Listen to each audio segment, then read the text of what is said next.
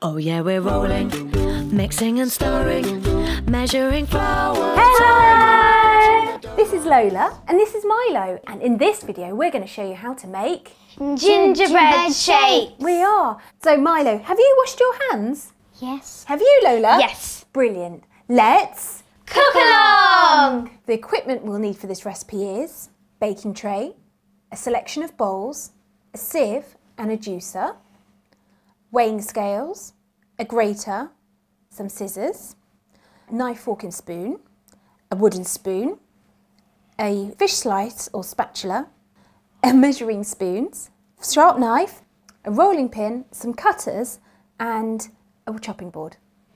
The ingredients we'll need, Milo, do you know any of these ingredients? Can you help me? Orange. Yeah. Cherries. Yeah. Raisins. Sugar. Wholemeal flour. Plain flour. What's that? What have we got there? We've got ginger there. Ginger. And cinnamon. Cinnamon. Bicarbonate of soda. Sunflower spread or polyunsaturated spread. And some eggs. And baking paper. We're ready to get going. Lola, I need to start you off with grating the orange, and then I'm going to get Milo to line the baking trays. Lola, if you can grate the zest of the orange for me, because we need this in our biscuits. We're going to grate our orange using the small grates. Move the orange down the grater gently in one direction. There we go then, Lola. In the meantime, I'm going to get Milo to give me a hand cutting the paper to size. We need to put the baking trays on your board, and we need some scissors. So here we go then, Milo. I'm going to hold the paper, and then I want you to cut that way round in line with the baking tray. Lovely bit of teamwork here. Good work, Milo. We can line our baking tray. Let's put that out to the side. Whilst Lola's finishing off her grating, I'm going to put the oven on. With a grown-up nearby, turn on your oven onto about 180 to 160 for fan assisted or gas mount 4. Lola's finished with the grating. We've got some excess in there. Look, Lola, do you want to use your fingers just to pull it out? It's nice and smooth inside the grater, but do be careful. There we go. Perfect. And give it a tap. Orange. That is a lot of orange. So Milo, I need you to juice this orange. Let me cut it for you. I'm going to use my bridge now just to give it a cut through. And now squeeze. And there we go, and that's great for squeezing. And now squeeze. You can hold those with your fingers. It steadies the actual juicer, and it allows Milo to press down harder, releasing more of the juice. Squeeze your hands right over the top. Push your thumbs and your fingers into it. Oh my goodness, hands of steel. Brilliant. That is definitely done. That's definitely done. So we have our zest and our juice. Next bit we need to do is beating. We need to lightly tap the egg with the back of a knife into a small bowl. Milo, do you think you could do that? Here we go, there's one. So what we need to do you want to tap it or do you want to hold it? This stops shell getting into the bowl. Just go gentle. Yeah, that was great. Brilliant. If ever you touch raw egg, make sure you wash your hands with warm soapy water straight away. So what we need to do next is add 2 of the tablespoons of juice in. Can you add 2 of these into the egg? There we go. Pop that in. And a bit more. There we go. Lovely. Great work there, Milo. And then Lola, we need to put all the zest from the orange. That'd be great. I'm going to use a fork just to give it a mix. If you bring the fork round rapidly, moving it around the bowl, make sure your fork is making scoops underneath and over the top to make the mixture. Perfect. Thank you, Lola. There we go. So the next part we need to do is sieve. We need to get our flour. We need our scales. Yes, you can, of course. And I'll get Lola to sieve if you measure out the flour. We need to press 0 on the weighing scales once we've got our bowl on ready. We need to weigh out 125 grams of plain flour and wholemeal flour. So let's get a spoon. So our numbers are going up. Milo's filling up the bowl with the plain flour. 41. Keep going, Milo. 2. Lola, could you get me the bowl so you could sieve the 2 flours together? Thank you. There we go, that will do. Would you like to do the brown flour as well now, Milo? Go back to 0. Perfect. So we've got both our flours there together. Great job, give me 5. There we go, if you can sieve that for me, Lola. Now sieving is really important. We've got it over a fresh clean bowl, tip both the flours in, and we're giving ourselves a little bit of height. The height gives us the air that we need to help us give that lovely soft and smooth texture. Well done, Lola. Or what we can do, you can do a little trick. You can use just a spoon. If you're finding it that you're getting it everywhere on the sides, we can just use a spoon to knock it through. Do you want to do that too, Lola? Would that be easier for you? Yeah. So you can pop it down and use your spoon.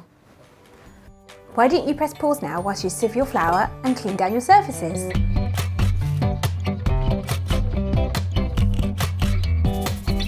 We've sieved our flour, we need to add our spices and our bicarbonate of soda. And we need 1 tablespoon of the ginger, 1 teaspoon of cinnamon and half a teaspoon of bicarbonate. That's it. Pop that in.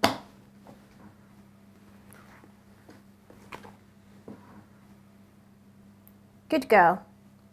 Next bit we need to do is weigh out 50 grams of the brown sugar. We probably need a good couple of spoonfuls, Milo.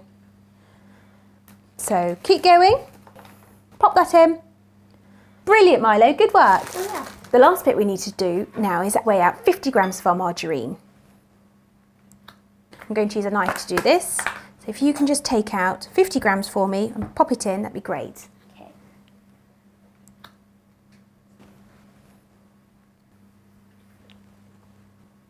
Perfect, thank you, Lola.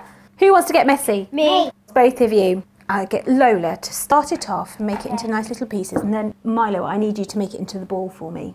If we use just our fingertips, we're going to tickle it almost, just to rub into the butter and the sugar and the flour. Smell it. Yeah, does it smell good? When they go into the oven, that smell will get even stronger, so we'll all be sat here waiting for them to come out. Good work, Lola, that's beautiful. Now that Lola's made these into lovely little breadcrumbs, we need to add in our egg mixture. We're going to use this with the knife. This will help just stop it from sticking whilst it's really wet with the flour and the sugar and the butter. So if you can hold the knife for me, Milo. We're going to make a little well in the middle. There we go. And let's pop it in. Blop, blop, blop, blop, blop. And then can you use your knife to cut through the flour? Let's do it together. And we're going to mix it all up. We have to catch all the sides. And eventually it will become a lovely, stiff and smooth dough. Do you want to keep going, Milo, for me? That'd be great. If the knife doesn't work for the little hands, we have got a wooden spoon as well. Lola, which cutters do you want to choose? I think I might pick this one here. Oh, the kangaroo? Yeah. Milo, which cutter do you think you'd like? I want all of them. So we've just got most of this together with a spoon. Anything that you're not sure will come together with a spoon, let's use our hands. We get it into a nice ball. There we go. Oh, that looks fab. Yeah. And then we're going to divide it into 2 pieces so you can roll it out and then cut out our shapes ready for the baking trays. Right, so there we have our dough. We've got it in a lovely smooth ball. I'm going to divide it into 2 and we're going to sprinkle some flour onto our chopping boards. So Milo, you ready? Let's give a little sprinkle on your board and on your pin. Pop it down so it doesn't stick. And you, Lola. And on your rolling pin. Perfect. There we go, there's yours and there's yours. And you need to kind of roll it out to about 1 centimetre thick. It allows the biscuit, once cut, to hold together. If it's too thin, it can break quite easily. So if you use your palm of your hands, not your wrist, just to the palm of your hands, and give it a quarter turn, give it a little shimmy, and then we're getting it nice and even. That looks great, Lola. And we've got those lovely flecks of the orange coming through from the zest that Lola grated earlier. I've got your cutters here, Milo. Which one are you going to start with? I'm going to start with this one. Give it a wiggle, Milo, and then we'll take the cutter out, and then, whoop, we can give it a little tap. Do you want to give it a tap? Sorry. Or a shake or a shimmy? There we go. There's our first dinosaur. I'm gonna have this That one. looks like, What's that one look like? Diplodocus. Diplodocus. Lola's cut out 1, 2, 3, 4, 5 lovely shapes there. You got kangaroos and piggy wigs. Yeah. Yeah. Whilst we all cut our shapes out, why don't you press pause now?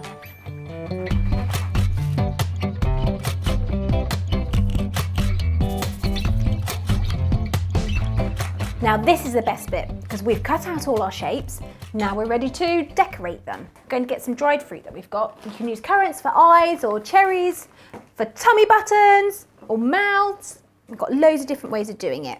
Just give them a little push down so that they stick in. I'm gonna do this one as his little belly. No, these are spots. Oh, it's come out in spots. If you want to take time decorating yours, why don't you pause here and we'll see you in a minute.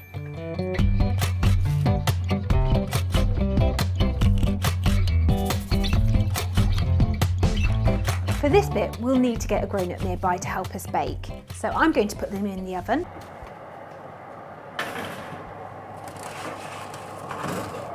The biscuits should take about 8 to 10 minutes to cook or until they turn golden.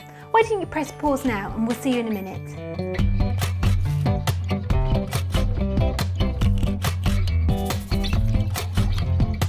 Our biscuits are ready! Woo! Should we go and check them? Yeah. Brilliant.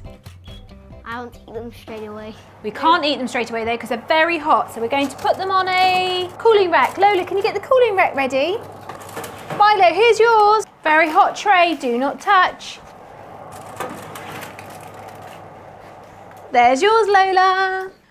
We're going to use a fish slice now just to put them onto the cooling rack. Gives them a chance just to cool down all over. It might be a good idea to get an adult to help you with this bit. There we go. There we go, last one. Wow.